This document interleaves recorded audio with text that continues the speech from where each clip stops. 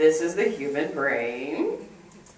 Here's some interesting factoids as to why the communication between men and women is so freaking difficult. Gentlemen, your brains are slightly larger than ours. There you go. There you go. I understand. It's the last one I'm giving you. All right.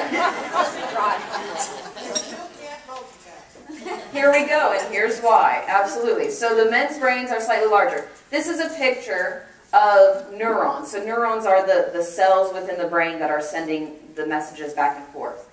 If you notice the little tendrils on the edges, those are called dendrites. And that's the highway in which the information is sent back and forth.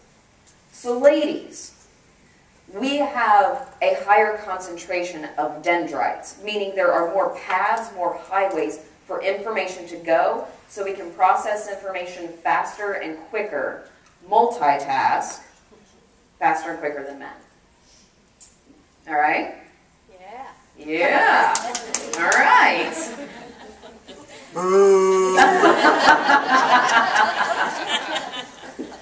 Another interesting fact is you see this blue line right through the center between the left and right hemispheres. This is connective tissue that will send information across the two hemispheres. Ladies, our connective tissue between the two hemispheres is thicker than it is for men. So what does that mean exactly? We're smarter. Apparently competitive too. So how that comes into play is, men, you process information on the left hemisphere. The information doesn't cross over nearly as much, which serves you well in a number of different ways. It means that you are good with problem solving, mechanical issues, and you're very logical about things. Women, because our connective tissue, there's more and we have more dendrites, we are processing information back and forth across the two hemispheres much more. So does that mean that men are just better at logistical things than we are? Not necessarily.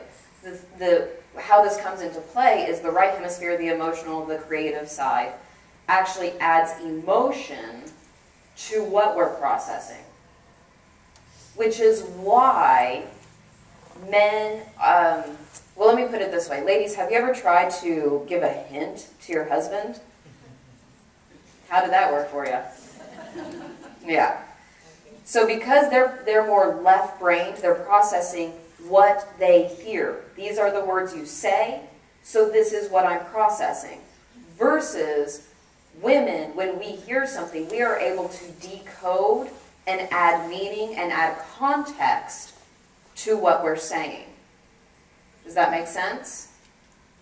So it's one reason why men see us have more intuition, is because we see the whole picture and can hear the tone, pick up the hidden meaning behind words. Well, she said it like this instead of like that, and there's a difference.